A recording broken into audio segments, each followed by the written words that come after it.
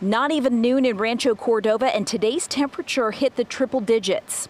So much like cities across our area, people are seeking relief that cooling zones provide. It's been really nice here. Everybody's been really nice and helpful whenever we needed something, like getting the drinks and stuff, and always having something to eat. Joshua Diaz and his family arrived as the city hall doors opened. Alone for now in the city's cooling center, but Rancho Cordova's mayor explains why having a heavily attended cooling zone isn't the point. Typically, we do not have a lot of users of our cooling center, but that doesn't mean that we don't continue to deploy it whenever the risk is there. And now, more than at any other time in history that cooling centers have been used, it's okay. Obviously, we've got a couple of health threats here that are sort of compounding each other. So not only is it hot and we're enduring a heat emergency and threats to health due to the heat, we're also in the middle of a pandemic.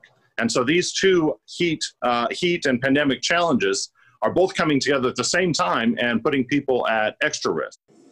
So the city and its mayor, who's also a virologist, says there are safety measures in place for anyone who does need to make use of the center. We're being particularly careful in Rancho Cordova, and I as a virologist am being sure of this, that we're keeping people socially distant and keeping the space as safe and as fun as we can. For Joshua, who says he's been between housing and jobs right now, having this resource is a relief. Especially everything that's going on right now, people are losing their jobs. It gives him the chance to focus on something other than the extreme heat. And according to Mayor Sander, that's precisely the idea behind zones where people in the city can go to stay cool.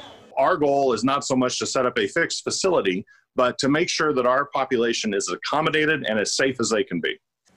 In Rancho Cordova, Melanie Wingo, KCRA 3 News. And the Rancho Cordova Cooling Center will be open each day from noon to 6 p.m. through at least Wednesday of next week. And for a list of other cooling centers in our area, just visit our website, kcra.com. You can also find the information on our free mobile app.